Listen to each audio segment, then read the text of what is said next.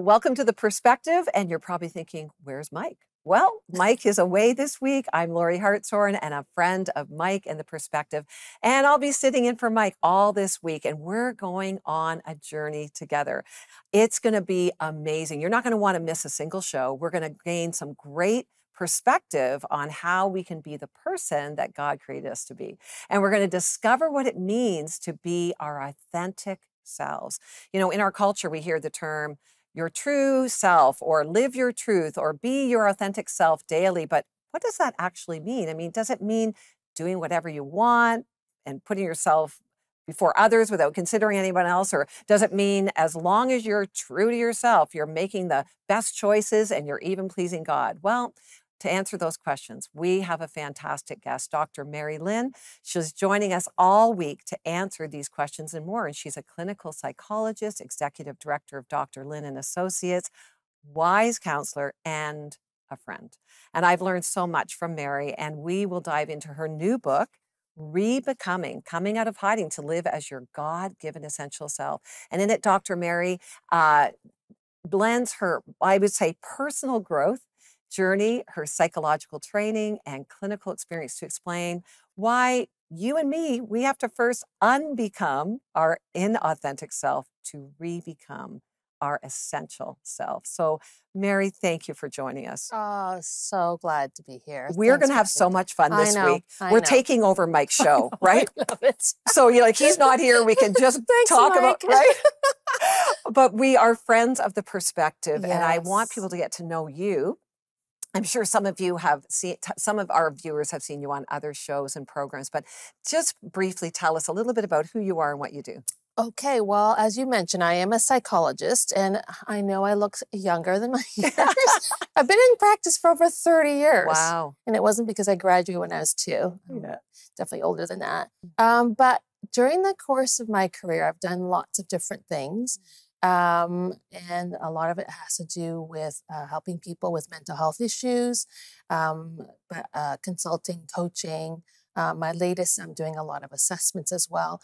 But a big part of my heart is definitely for the church. Yeah. I worked as a pastor for a few years. Right. And it is for helping people internationally with just equipping them to be able to really serve Jesus. Yeah. So that's a big part of my heart. Personally, I'm married with 2 adult kids. Yeah. I'm Taiwanese Canadian. I live by the lake. I think that's... And your husband's a great fisherman, I have to say. He is. He catches the big ones, you know, like if they're to be caught, Peter's got them. Yeah, we might have to throw on a few slides of his fish pictures, but exactly. It's like, ooh, this big fish. Yes. Well, I've read your book from beginning to end. Thank you for doing that. I am on a journey. It's one of those books that I will reread, and I would say it's a great tool because there's certain chapters I'm going to have to go back to because I'm like, oh, shoot, I think that's me, right? Yes. So I thank you for the work you've done here. It's beautiful, Rebecoming. But you begin by saying this wasn't the book that you intended to write. So what? Like, I know you could write many things, but what were you thinking you were going to write, and why did you write this? Yes, it wasn't the book I intended to write. I'll tell you, during the season leading up to writing this book was probably one of the most difficult seasons I've been going through personally, from a career standpoint, just a personal sense of worth. I was actually questioning my calling as to whether I should even be speaking, whether I should have did I have anything of value to say? And I had thought in that I was going to write a book sort of calling out women to live out their full selves and just kind of cheering them on. But it didn't come out in a way that felt authentic to me. And so I sat on it. And as I sat on it, it became very evident to me that the reason I couldn't write that book because it would come from a place of performance. Like, I'm going to say the right things as an expert, but God was working in me to work through, he was working in me to work through the layers of things that I had to do to unbecome. I had to come out of hiding.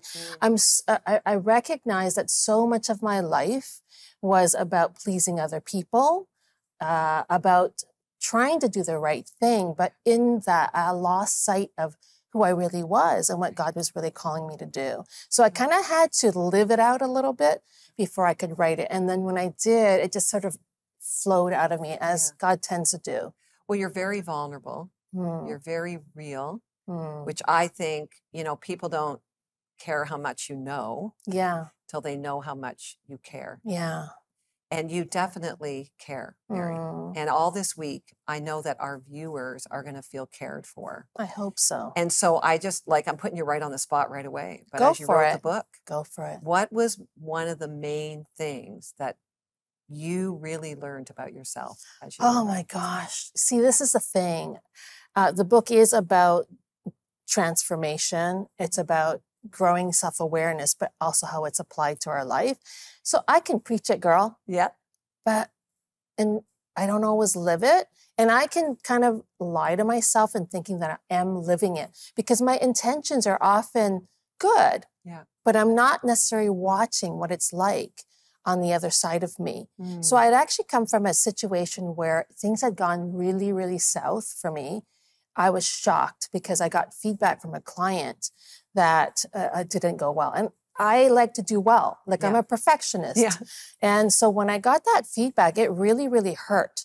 And I had to kind of sit on it and pray about it. And then I asked some friends, I said, okay, this happened to me. Surely there's some feedback in it for me to know. What's it like being on the other side of me? And a few brave friends told me that they thought that, you know, Meery, sometimes when you think you're helping people, it can come across as critical. And we can make us feel like we're not good enough. And I'm, oh my gosh, that is the last thing I want. My heart is for people to feel encouraged. So that honest moment showed me that once again, although I have insight, I'm not always living it out in my life, nor am I always aware of how other people are experiencing that. So that while my desire to help them might be good, I'm actually causing them hurt or sometimes maybe even harm. Wow. And that was very, very humbling to recognize that. The fact that you are willing to ask that question says a lot about you. I think as a professional, you've got all the titles, the doctor, the psychologist, the many years of experience. You were still willing to ask a question. What does it feel like to be on the other side of me? Yeah. And that is a loaded question, one that a lot of us don't want to ask. And I think one of the core teachings in your book then is about this, what you call the essential self. You were really, in your own way, asking, like, who am I really? That's right. Where is this coming from? Even though I can do all these things. Right. What is my true essential self? Can you just explain, what do you mean by the term discovering your essential, God-given essential self? Yeah, that's a great question because I was using my gifting in that situation, but in reflection, it wasn't coming from a place of authenticity. So essential self, I believe that God has intentionally created each one of us, and he has created us with great delight. When he was done, he was just smiling. He was just like, oh my gosh. But he's created us to reflect his glory. And because he is so big and so awesome and so mysterious and so beyond, we each get to reflect a tiny bit of his glory. And so if you can imagine, if all of us together shined that part of his glory that we're asked to, then the world is even more transformed and it's beautiful. Now, the word I came up with, essential, is because in the Hebrew term, like a lot of people talk about the soul. Right. The Hebrew term for soul is called nephesh. And there's no direct translation to English. It's kind of like the best way of saying it. It's you are a soul. Okay. So it's not you have a soul, but you are a soul. And then in Genesis, God talks about, let us make humankind in our image. And the word image is essence of God. Yeah. So then I put together essential self. And so it really is the true you that God has created you to be. You'd think you'd know it. You'd think you know it. But a lot of things happen that can make us go into hiding. Yes. And I think that's the power of this book. And we're going to pick up on that. We're just going to take a quick break. But when we come back, we're going to talk about this idea of our essential self and how our essential self is the true self that God wants us to reflect him in the That's world. right. That's I right. love it so much. We're going to be right back with Dr. Meery, and we're going to learn some more, so don't go away.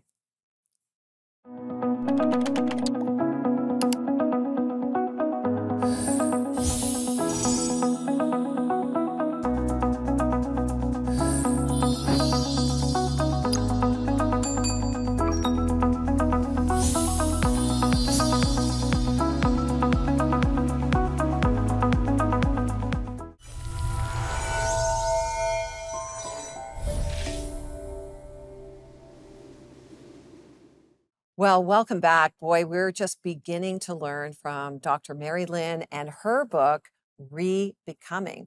And in Mary's book, she talks about how each one of us is a soul with an essential personal identity rooted in how we reflect the essence of God as his image bearers. And this is one of the things that Meery says. The key to transformation isn't just about becoming our essential self. It's about unbecoming all the things we believed we had to be loved. Wow. So Meery, you're talking about our essential self, but we have to unbecome. What do you mean unbecome to rebecome? Yes. If you think about, you come into this world, you want to do well, you want to be loved, you want to be accepted, you want to belong, all those things, natural human needs. We all have them. And depending on our experiences growing up, we make certain conclusions of what that looks like. And many times not many times, all of us will experience hurts along the way.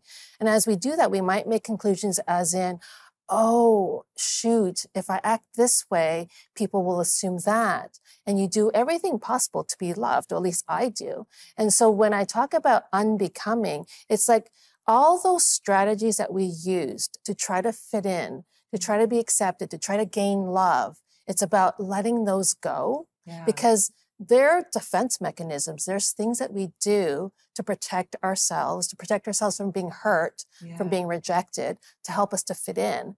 And so while those strategies work, they don't, because they prevent our essential self from coming out, because it's almost like a performance. Right. It's almost like we're having to put on something to be able to fit in. So we have to unbecome all the things that we thought we had to do to be loved and accepted, so that we can truly give freedom for our essential self to come out. And that's the whole key. And that's why I also say rebecoming. That's the name of the book, because it's not becoming whomever you want to be. You are rebecoming who you were already designed to be. Right. That's the key. So I'm thinking about some of the ways in which we hide or I'm thinking about, I've got little grandkids, as you know. Yeah. So 5 under the age of 6 right now. I know. Crazy fun. And I'm watching these little ones, grow, and the desire to be loved, finding their sense of, am I loved? Do I have that? And how they can act out good, bad, or ugly in order to feel love. Yes. So tell us a little bit, give us an example of what can happen in our lives, maybe as from childhood, that we start maybe wearing a mask or trying to hide our true selves in order to feel loved? What would that look like? Yeah, well, I mean, I can use myself as an example, because that was part of all of the pulling back of the layers I didn't realize.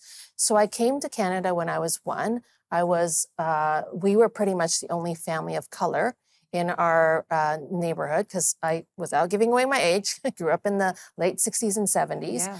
And so I am by nature sensitive, and I want to be liked. So I learned very quickly to try to be that person that I thought I needed to be. And that was outgoing, funny, smart, do well in school, all of these things. And they're not necessarily bad in of itself, but that's kind of comes in because of this feeling of insecurity, fear of rejection. So this is for me, and it could be different for other people. Right. And so then you start to take on these strategies or behaviors that seem to work for you to gain that acceptance that you're looking for, or respect, or whatever it might be that's going on for you. I think it's super helpful, because sometimes we're like, well, what am I hiding behind it? But if we're not aware of some of the roles or the things that we've taken on just in order to get approval. And if you come from a traumatic, perhaps home exactly. experience, right? Yeah. Then you can really take on some behaviors that actually aren't who God made you to be. Yeah, they're survival strategies. Right. And they work for you until they don't. Until they don't. Right? And it prevents maturity. That's part of the problem, right? Well, you use this word shadow self. So we have the essential self, the God-given, who God made you to be. And then you have this, you use this word shadow self. And here's what you say in your book, in case you don't remember. Thank you for the reminder. I know. Our shadow self can do such a great job of mimicking our essential self and protecting us from our fears, insecurities, and unmet needs, that most of us let it take over, to the point we don't even recognize it exists. Our shadow self used our favored coping strategies to protect us. Yes. Wow, that hit me hard. Yes. Ultimately, these strategies prevent us from growing and developing, and we literally become a shadow of ourselves. Ouch. Yeah. You know, we have so much to lose. Like, talk to me first about the shadow self. So just give us clarity around that. The shadow self is so hard to see because the shadow self looks like us.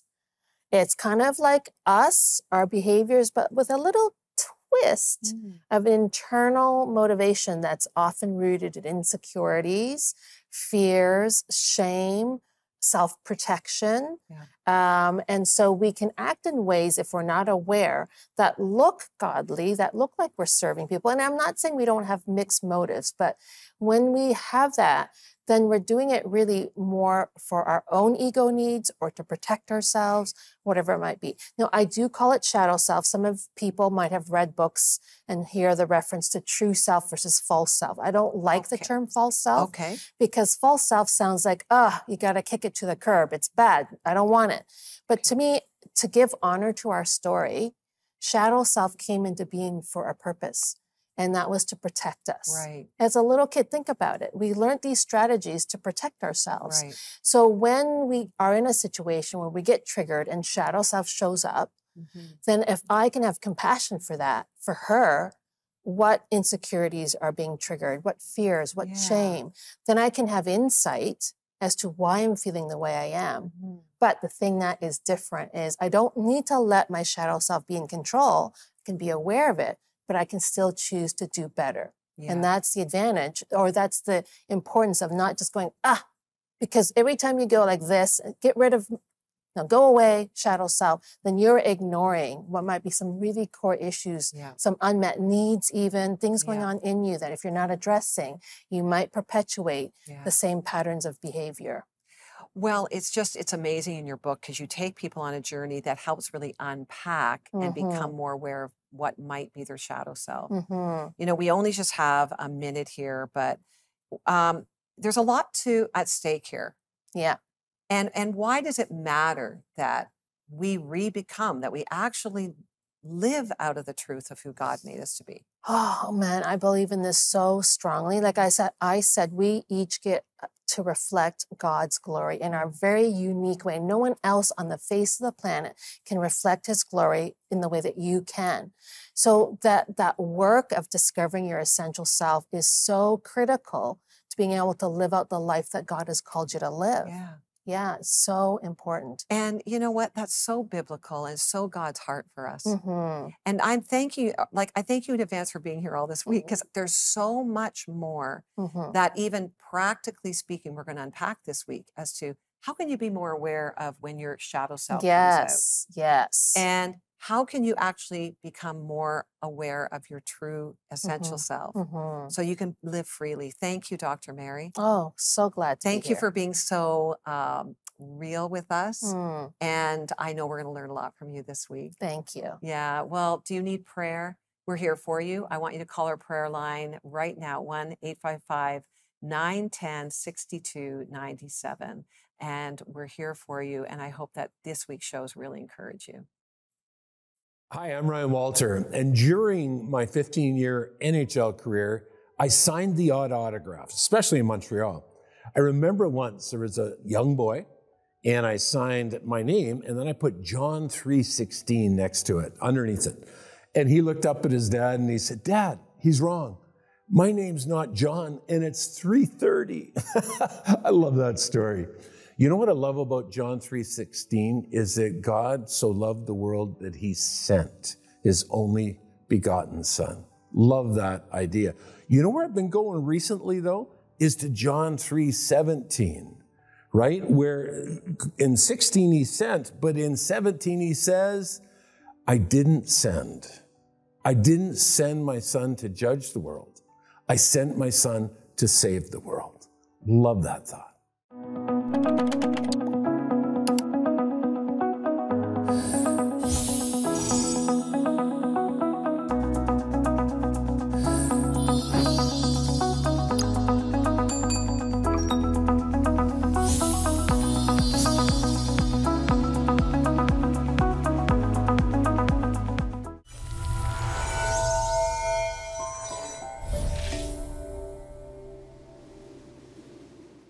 Well, during my teenage years, I was serving at a camp in their leadership training program, and I memorized Psalm 139. And although I may not get every word right now, this Psalm's truth continues to impact how I view life.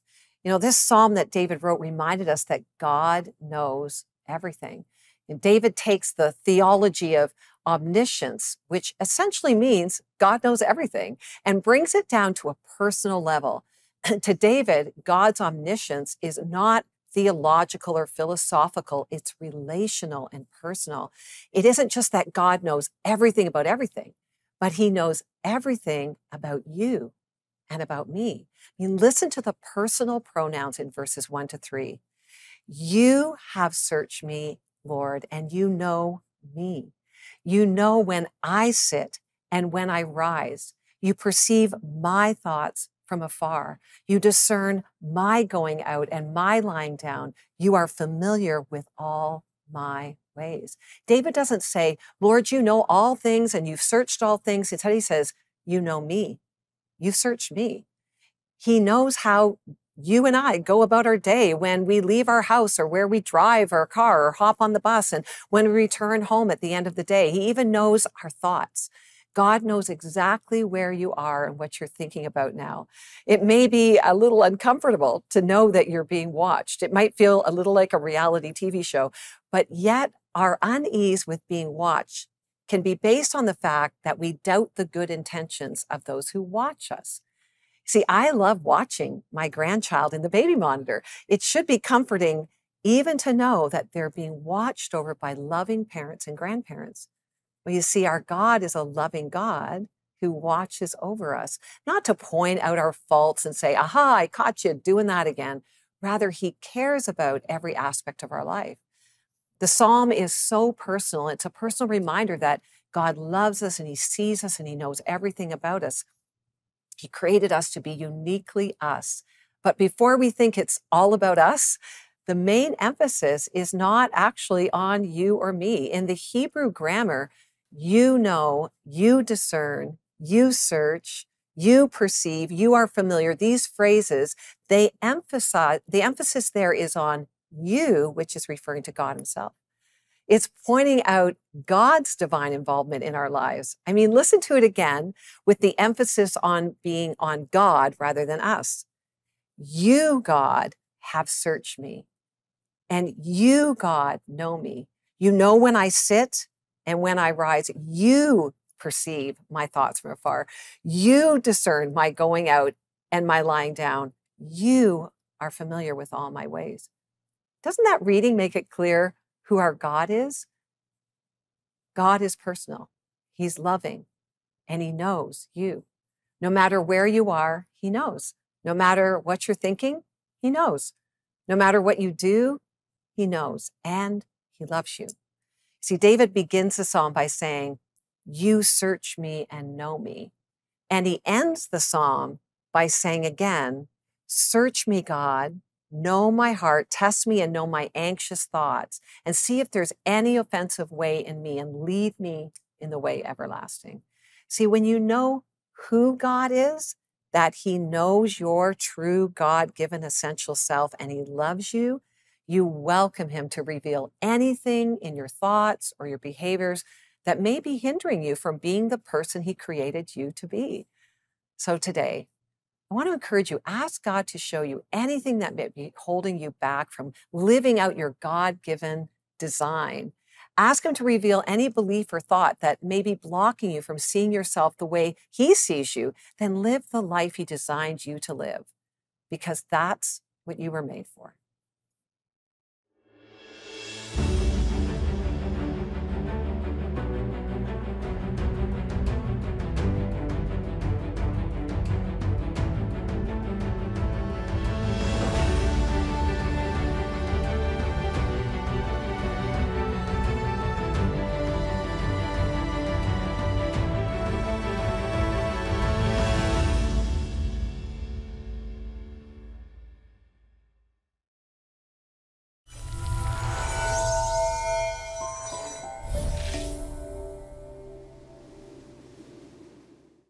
Well, I don't know about you, but I feel like I've got so much to process after sitting with Dr. Meery and learning even more what she's sharing in her book about Rebecoming. And, as we talk about this essential self, this God-given, beautiful design that God has uniquely made you, you don't want to hide, right? You don't want to live in a way that either you've lost that, and I like her term, shadow self. Like, what is it in your life or my life that maybe we're hiding behind because of fear or self-protection, or we had to, try to become something for other people. And we've lost our true understanding of how God made us. I want you to come back tomorrow and the next day and the next day and keep learning with us so that, as Meery says, you can come out of hiding to live as your God-given essential self. You can find this book, Rebecoming, where all books are sold, and I encourage you to get a copy. It's a great resource for you and for others. As I was thinking about Psalm 139 today, and just the power of this beautiful message of really know how God made you. He knows everything about you, and he loves you, and you want to live out of that truth. I think it's just a reminder that, we don't know who we really are unless we come into relationship with God. That we can look to all the places in this world to find ourselves, and we'll never find ourselves until we find the one who made us. So I encourage you today to say yes to Jesus, yes to the one who came to show us how much he loves us, to show us a way to the Father, to show us who we were meant to be. And if you need prayer, I want you to call us at 1-855-910-6297 so we can pray with you and for you. But would you surrender your whole self to God today? Would you welcome him to show you who you really are, and to even show you what maybe you're hiding behind? What shadow are you carrying in your life that you want to be free of? And I want you to join us tomorrow as we learn even more from Dr. Meery and Rebecoming. Well, thanks for watching The Perspective today, and it's a privilege to be here as a friend of The Perspective, and I'll look forward to seeing you tomorrow.